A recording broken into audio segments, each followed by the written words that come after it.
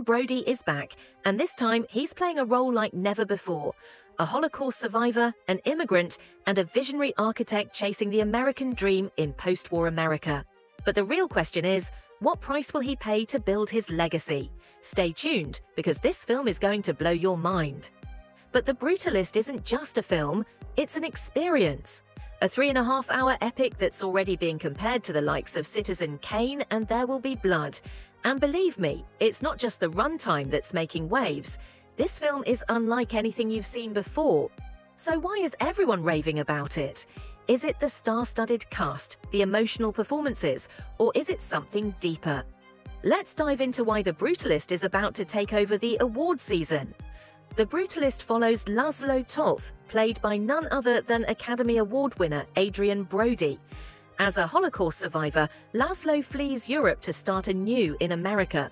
But this isn't just a story of hope, it's a story of sacrifice.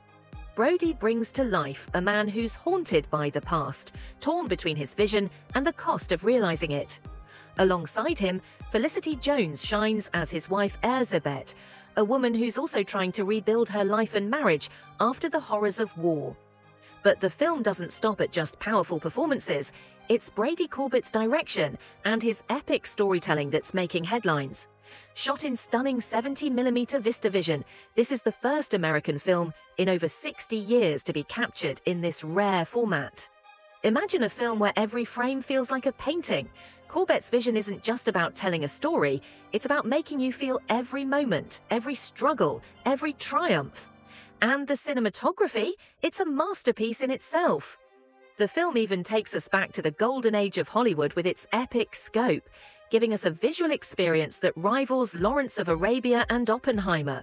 This is not just a movie, it's an event. And let's not forget, this movie is already being hailed as a major Oscar contender. With A24 acquiring it right after its Venice premiere, The Brutalist is poised to dominate the awards race. But here's the kicker, there's still so much we don't know. With its December 20th release approaching, fans are dying to see how this epic unfolds. Could Adrien Brody win another Oscar? Will Felicity Jones take home her first Academy Award? The film has everything: drama, suspense, heartbreak. And trust me, The Brutalist will leave its mark. But can it win the ultimate prize? Only time will tell. Stay tuned, because this award season is going to be one wild ride, and The Brutalist is leading the charge.